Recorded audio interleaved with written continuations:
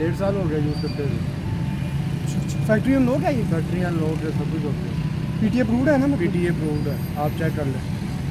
सही। मार्केट में भी मैंने रेट लगवाया 72,000 रेट लग रहे हैं। ऑलराइट गाइस, हम is back with another video. और आज के इस व्लॉग में मैं बाई करने जा रहा हूँ iPhone X फ्रॉम OLX। तो यार ये वीडियो बनाने का मकसद मेरा ये था कि काफ़ी लोग समझते हैं कि आप जब भी OLX से बाई करोगे आईफोन या कोई भी चीज़ तो वो स्कैम होती है। वेल ऐसा नहीं होता। और एक और बात, ये वीडियो कोई OLX की तरफ से स्पॉन्सर्ड नहीं है। मैं जो है काफ़ी चीज़ें बाई करता रहता हूँ OLX से। अगर मैं आपको अपनी एग्जाम्पल के तौर पर बता सकूँ तो ये जितने भी मैंने आईफोन बाई किए हैं ये सारे OLX से ही बाई किए हैं। इसकी जो है बेनिफिट ये होता है कि आपको जो चीज़ सस्ते में मिल जाती है और अच्छी क्वालिटी की चीज़ मिल जाती है। बट आपको जो है OLX पर चीज़ें बाई करने से पहले थोड़ी बहुत रिसर्च करनी चाहिए, जो मैं आपसे टिप्स एंड ट्रिक्स शेयर करूंगा इस व्लॉग में।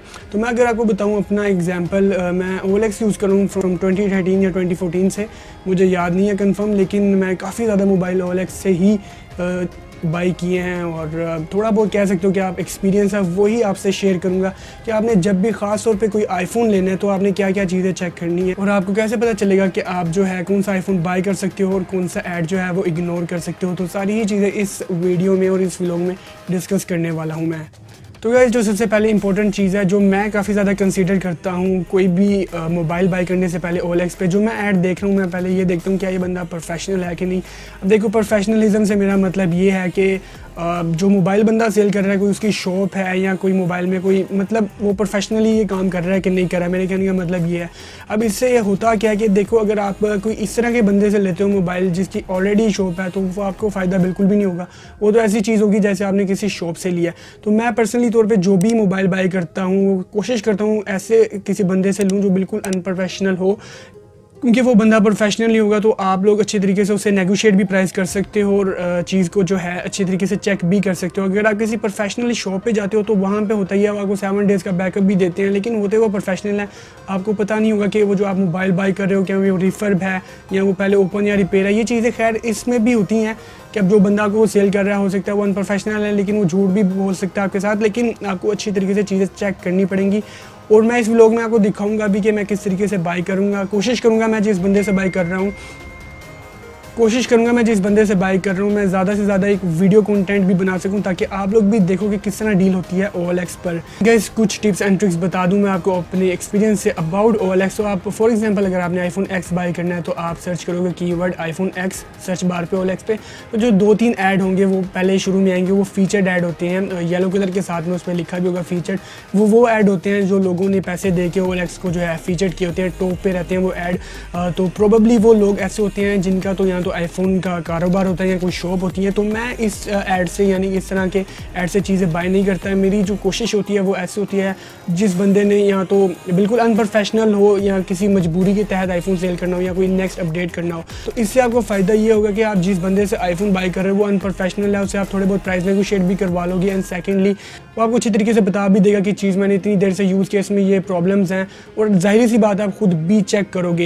एंड गाइस, लास्ट जब मैंने iPhone 7 बाई किया था तो मैंने उसमें पूरी फ़ोटोज़ में जाके देखा था वो बंदे ने काफ़ी टाइम से यूज़ किया हुआ था iPhone 7। सो दैट्स मीन कि वो बंदा काफ़ी टाइम से यूज़ कर रहा है, वो उसका पर्सनल मोबाइल है और इसमें जो है चांसेस कम ही होते हैं कि वो चीज़ ख़राब हो। अब बातें मैंने काफ़ी कर ली हैं, अब चलिए बाय करते हैं iPhone X। तो जुड़े रहिए व्लॉग में।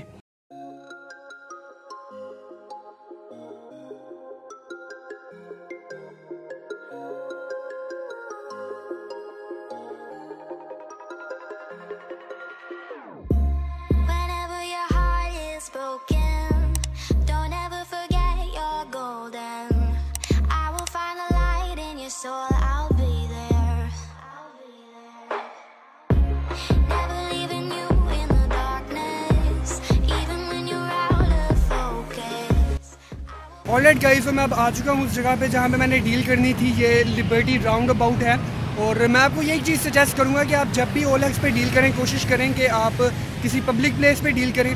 और सेकेंडली जो इम्पोर्टेंट चीज़ है वो ये है कि आप जब भी OLX पे डील करें तो कोशिश किया करें कि जो टाइम है वो सुबह का या शाम का हो, ताकि आप मोबाइल का कैमरा परफॉर्मेंस ये जितनी भी चीज़ें हैं वो अच्छी तरीके से चेक कर लें। एंड अभी मैं उस बंदे का वेट कर रहा हूँ, काफ़ी टाइम हो गया, वो बंदा अभी तक आया नहीं है। तो आता तो फिर चेक करते हैं चीज़।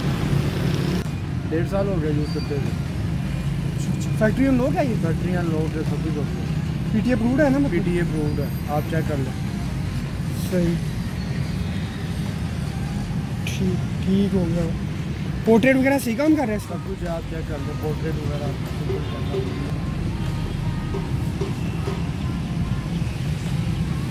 तो ये पीछे शीट चढ़ाई यार? हाँ जी, शीट है ट्रांसपेरेंट। आप चेक कर सकते हैं, कोई भी स्क्रैच नहीं होगा इसमें। थोड़ी कंडीशन वैसे रास्ता है इसकी। केस वगैरह नहीं यूज़ किया बता आपने? केस वगैरह नहीं, बाकी आप चेक कर लें अच्छी तरह।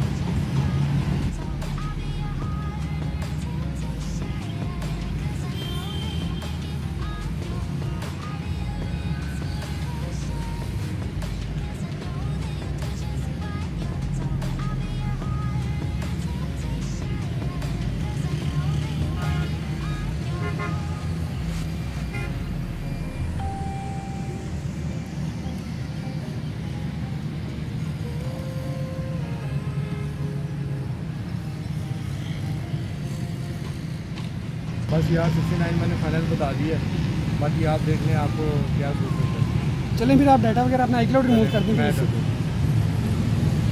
ऑलराइट गाइस, अब मैंने बाई कर लिया iPhone X Pro Man OLX और 69,000 रुपीज़ का मैंने बाई किया। इसमें फेस आईडी नहीं चलती, 64 GB मॉडल है। कोशिश मैंने बड़ी की थी कि जिस बंदे से मैं बाई करूँ उसको 66 या 67 तक का करवा लूँ, बट अनफॉर्चुनेटली उसने 69 से बिल्कुल भी कम नहीं किया। लेकिन आई गेस अच्छा है, कंडीशन वाइज भी साफ़ है, कलर स्पेस ग्रे है इसका और फैक्ट्री अनलॉक है, पीटी अप्रूव्ड है। आई गेस 69 बिल्कुल सही है इसमें।